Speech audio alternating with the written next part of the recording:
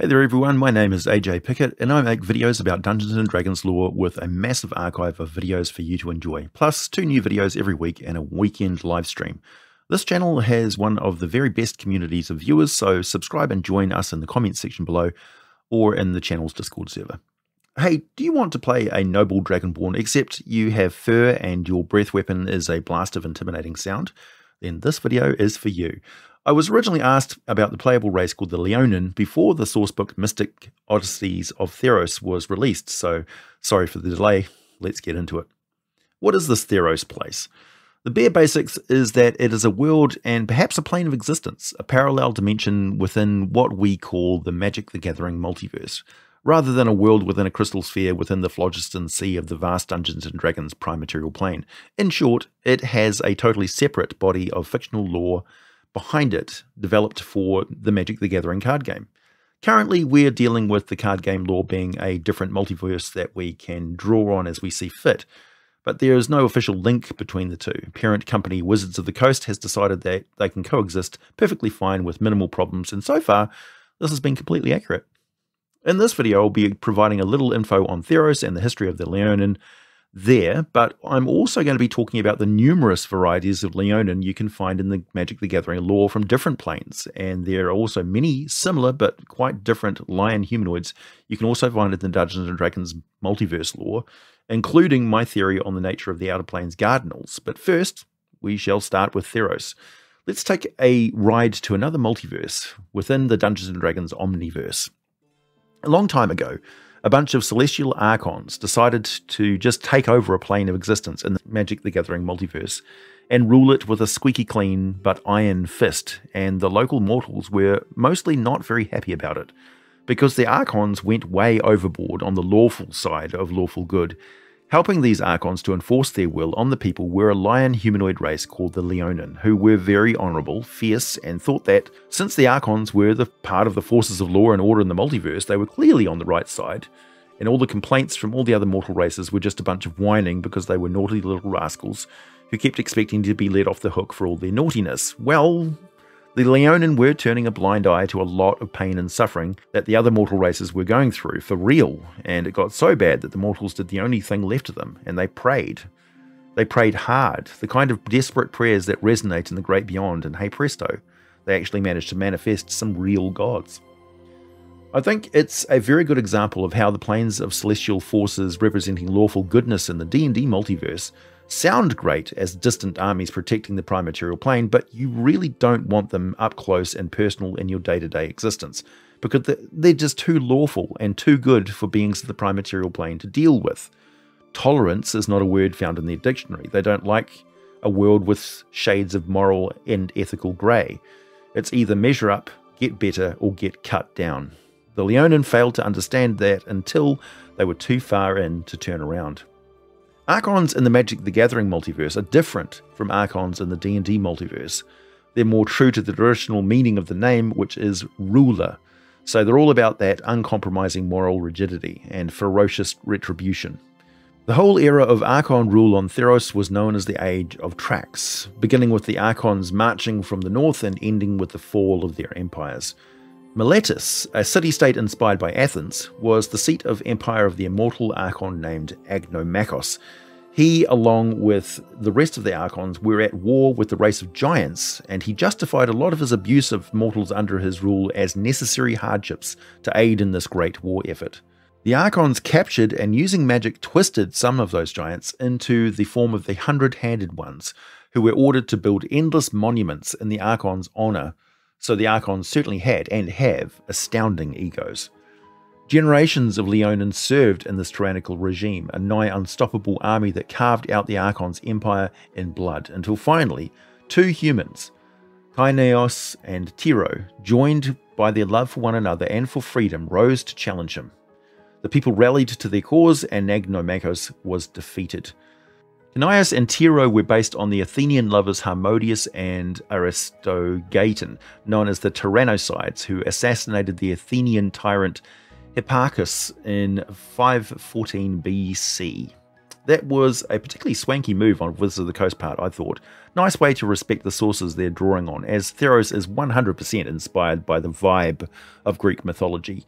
So the gods that were basically willed into existence by the desperate mortals are much more present in their affairs, and the player characters in the Theros setting are also quite involved with gods that take a much more active hand in their world, for better or for worse. The legends of Theros say that the god Eberron granted humans magic to help them overthrow the Archon and cast out his Leonin guard. The humans then created 4 great polis, or city-states.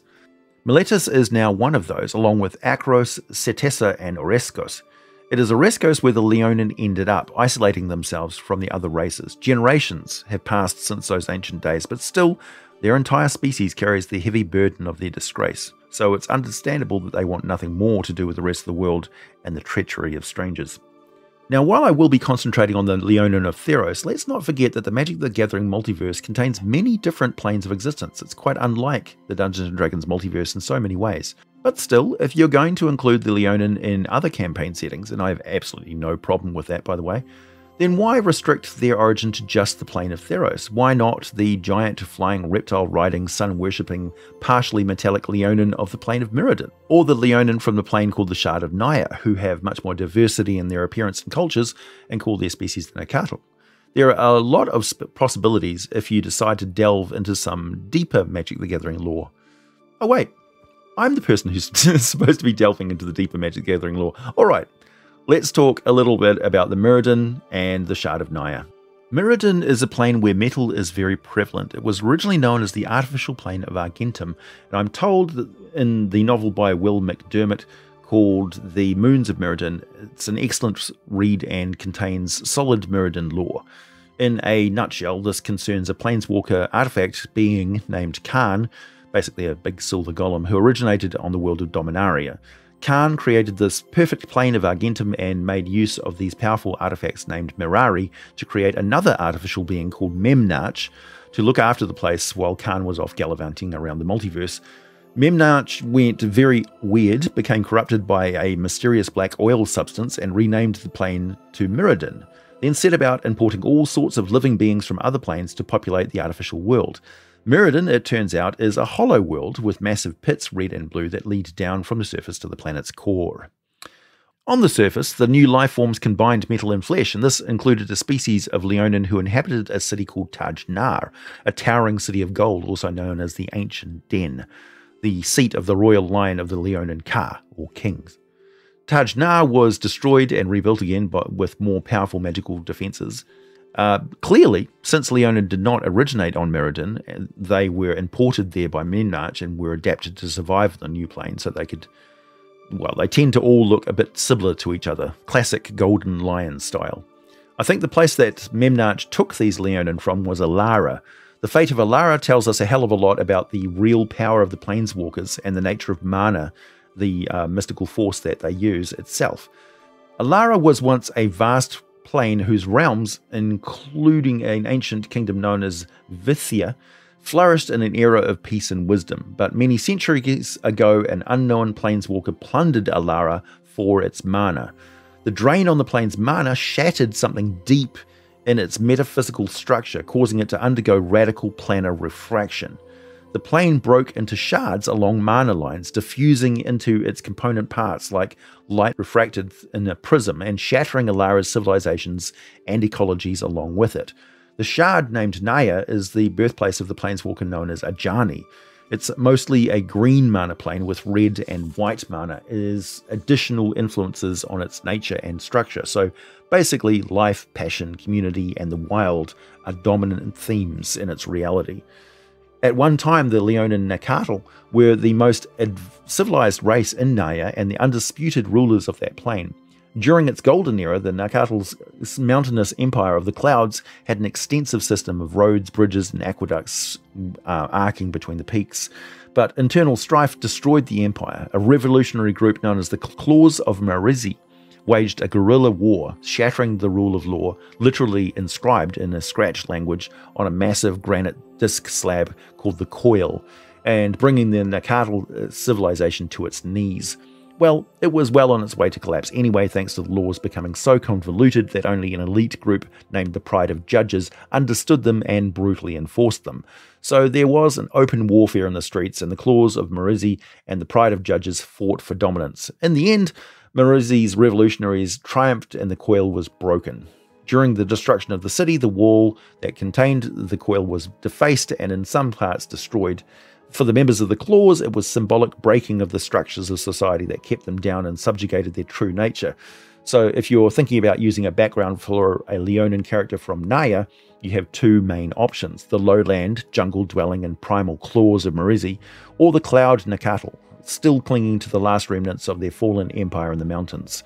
The physical diversity of the Nakatl is both a reflection of the plane's mana energy influences, but also tells us this place is where the Leonin have existed and evolved for a very long time. They may have originated there, we don't know for sure. So you can pick from all the different types of big cats for the physical features of a Nakatl character, and they can be as refined or as barbaric as you like in their culture. After Alara was made whole once more, the Nakatl migrated to the civilized lands of Bant and began integrating into the city-dwelling culture. The Bant cat people, who adapted to the chivalrous code of knights and soldiers, simply call themselves Leonin. The Nayan pride of the Sunstrikers is loyal to the planeswalker Ajani. I'm not sure if the savage Nakatl are still around.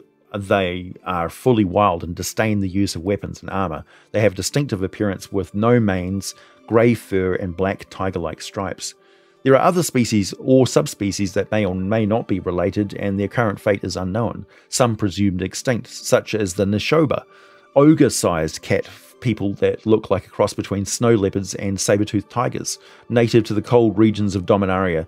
They may have some drastic, horrific examples of them left around after the Phyrexian invasion of Dominaria. We don't know for sure. Interestingly, Rakshasa exist in the Magic the Gathering multiverse in much the same way Rakshasa exist in the Dungeons & Dragons multiverse. There are some wild theories that both multiverses may share a common link to the Abyss, but I think that's somewhat unlikely. Possible, but unlikely. In the D&D multiverse, while there exists the Gardenals from the Plane of Elysium, the question is, are these the original source of the primaterial plane lion-like humanoids, or do the Gardenals have no connection to them at all? There's also more bird humanoid Gardenals as well, and other animal types, so it's iffy at best, but an interesting idea. Chances are it's pure coincidence, but the prime material plane influences the outer planes just as much as the outer planes influences the prime. I would expect that there are reflections, so to speak, manifestations of all the creatures one can find in the prime material plane, particularly those that are either sapient or of particular interest to sapient creatures. After all, the outer planes are realms of thought and belief. Mount Celestia has celestial versions of most mortal sorts of animals. In Elysium, the humanoid animal-featured Gardenals have never been in the habit of recording their history, so they don't actually know how long they've been in existence or what their true origin was. They are led by the most powerful leonal, known as Talisid, and 5 chosen companions, and they are the epitome of the nomadic, super-good paladin who only ever takes what is necessary from the absolutely jaw-droppingly, stunningly beautiful and harmonious landscape. There are many wonders and mysteries within Elysium, and I'll be bringing you a lot of lore on it very soon. But as for the Leonal Gardenals, they are on the top of the much less formal hierarchy, and are really quite similar to the more rigidly lawful good Archons of Celestia. Leonals do occasionally visit mortal worlds of the primaterial plane. In fact, one was wandering the Great Shah grasslands of southern faerun in the year 1373 Dale Reckoning. The Cardinal Leonals are very easy to tell apart from the Leonin in that they are typically 6 feet tall and they have an omnivorous diet. They do eat a lot of protein because they are very fit, fast and muscular, pretty close to physically perfect. And of course they can cast spells and lay healing hands on creatures. Okay, back to Theros. Faerun Leonin typically do not worship any of their main gods, but some do still practice the faith of Heliod and Nylea. Heliod is the god of the sun, and Leonin priests will lead ceremonies of worship on the first clear-skied morning of each month. Temples to Heliod often feature stairs up to a rooftop courtyard enabling sun worship, but the Leonin typically do not build temples, so an open courtyard or village centre serves the same purpose. Across Theros, the largest holiday aligned with Heliod is the summer solstice, celebrated with 3 days of ceremonious feasting, weddings, and oaths of loyalty. The worship of Nylea can be identified by a tree often surrounded by dancing butterflies. The influence of Nylea can be seen in Leonin culture and the general disdain for agriculture and crop farming and the great respect for animals that they hunt.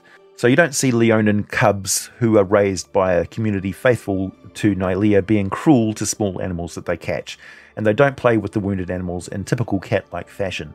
Leonin prides are close-knit communities, and a lot of social status is based on these family relationships. So they have a larger lexicon of words to describe exactly how another Leonin is related to them. There's not just one word for aunt or uncle, and there are many different kinds of cousin. While each Leonin is raised to be proud and self-reliant, they always tend to prefer working and living as part of their family group. And this culture works just as well with Leonin who adventure away from their homeland and find a new ragtag pride of their own in an adventuring group. Most Leonin adventurers, if asked what their goals are beyond adventuring life, will be just a return to their own people and the comfort and complexity of their own pride, retiring to a simple life, passing on their skills to young Leonin. Leonin have a matriarchal society, and each pride is led by the elder female called a speaker. Each year, on the day of the first moon after the autumn equinox, matriarchs from all the Leonin prides gather at Tethmos to select a monarch who acts as a representative of the prides to the wider world. Most female Leonin will stay with the pride they were born into, while the males will wander and marry into other prides. On Theros, most Leonin live amongst the plains of Oreskos, an area of great golden fields and savannas nestled between the foothills of the Katathon and Oronaeod mountains. Many prides live in either very well-made tent villages or dens dug into the foothills. Dens are usually comprised of small interconnected networks of underground chambers. Large shed spaces in these dens are typically decorated with rich woven textiles, bone crafts, and rich clay and crystal pottery. The dens are cool in the summer, but Leonin are a sun-loving people and prefer to be outside, even sleeping outdoors whenever the weather permits. Laws, customs, culture, and pride politics vary from pride to pride, of course. Leonin make a conscious effort to separate themselves from humanity and the other races, so they tend to be closed-minded and xenophobic, particularly to those races. So if something new seems too much like some foreign cultural influence, the elders of the pride will tend to stamp it out in favour of more traditional Leonin culture. This also includes foreign words, so Leonin have a habit of making new Leonin words rather than adding words from other languages to their own. It's a subtle thing, but it says a lot about the way that they think. They're raised in closed groups of cubs around the same age and tend to hunt, play, fight, and train together until they reach adulthood. There's not a lot of difference between the genders until puberty, and you will have to patiently explain what the term tomboy means to a Leonin. They are omnivorous, but tend to mostly eat meat. They add wild herbs and spices to meals gathered locally, but only to preserve or add nutrition. They don't really like eating vegetables. They do harvest grains, and a typical Leonin meal will be something like a spit-roasted bird, stuffed with herbs and bread mashed together with animal fat. Birds form the bulk of their prey, and they grow up catching them wild every day, with lots of skills for hunting different types of birds. Leonin who have never met a kenku or an aarakocra will probably take a moment to adjust, and I assure you they will be thinking about what they taste like, and picture them trussed up and basting over a nice glowing bed of embers, particularly when said birdfolk are pissing them off. Leonin are predators. They are confident, proud, and when roused to action, which is pretty easy, they're very focused. If a Leonin has a problem with you, they don't make it a secret, and confrontation is quite likely unless someone else steps in to handle it. Leonin raised outside of their own culture tend to suffer from a lack of the daily hunting and the close teamwork and socialization of their pride mates, and they may end up being aloof, withdrawn, and lack respect for their prey, overly cruel at times, and with a tendency to intimidate smaller and weaker people for their own amusement. They can be bullies. This certainly plays into other cultures' biases towards them and enhances that stereotype of the hulking Leonin thug. They can always find work as guards, bouncers, debt collectors, and bounty hunters. That being said, Leonin can and often do anything that humans can do, aside from dry off as quickly after bathing. Leonin hate bathing in water and are not enthusiastic swimmers, but most do know how to swim just as well as anyone else, even though they do live in pretty vast plains and open grasslands. Leonin have a racial bonus of +2 to Constitution and a +1 to Strength. They're not quite as tough as dwarves when it comes to poisons, but they can display acts of endurance that put half-orcs to shame and earn the grudging respect of the dwarven people. They enjoy physical challenges. Other peoples often perceive Leonin as quick to take offense, intolerant of criticism, or belligerent. The truth is that many Leonin simply enjoy fighting, whether verbal or physical. They take pleasure in argument, wrestling, sparring, and even battle, enjoying the opportunity to exercise their minds and their bodies. One of the best ways to gain the trust and friendship of Leonin is to hunt and fight alongside them. Being invited to go hunting together is a gesture of respect and acceptance from a Leonin and should not be refused out of hand, as they'll find this quite personally insulting. Hunting is integral to all Leonin, and they have a trait called Hunter's Instincts that gives them a racial proficiency in either athletics, intimidation, perception, or the survival skill. They also have 60-foot dark vision and impressive retractable claws that can inflict 1d4 slashing damage along with their strength bonus. Leonin bring their claws out often, much like a hand gesture or as a reflection of their mood, but also purely to intimidate, and believe me, it's highly effective. They also tend to sharpen their claws just like cats do, loving a good scratch at a post or some rough, catchy surface.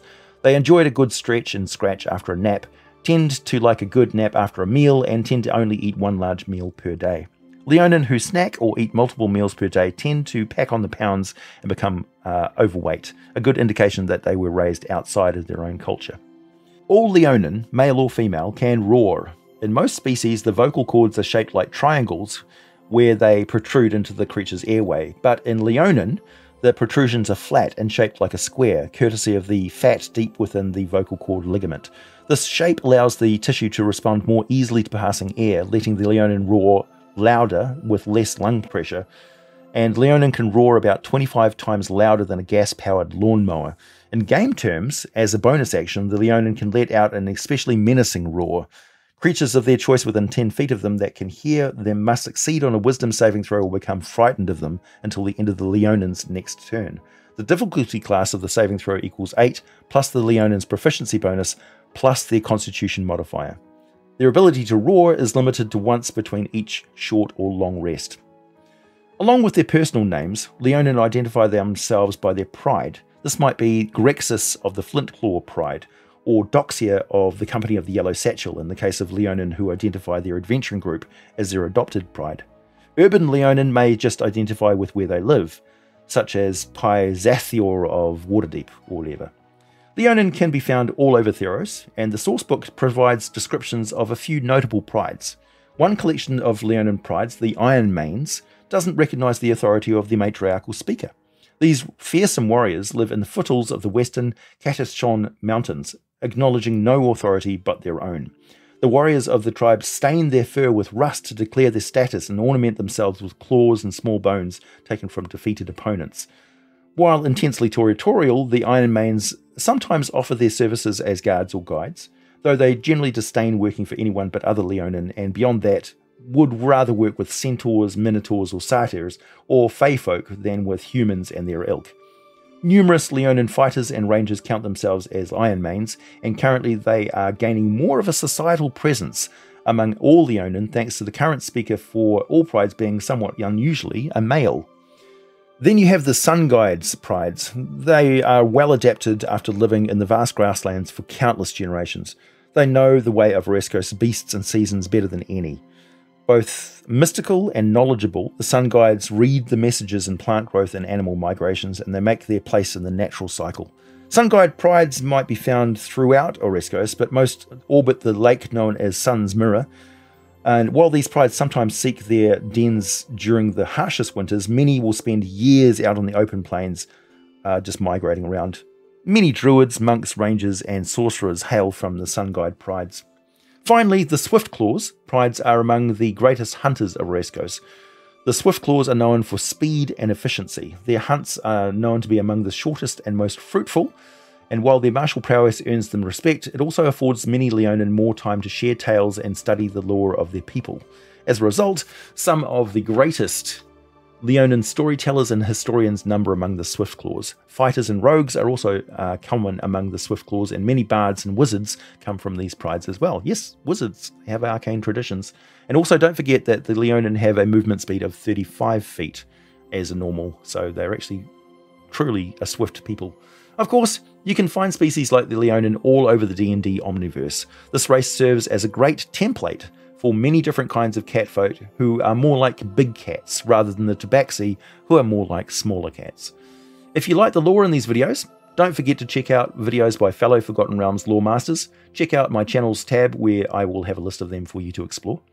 Please hit that like button if you made it this far. Subscribe if you like what I do. Check out my Patreon for some exclusive content and all the full scripts for these videos. Also, these videos are, the scripts are written so that you have closed captions there. Please make use of them. Buy some merchandise, wear your geek with pride, and as always, thanks for listening, and I'll be back with more for you very soon.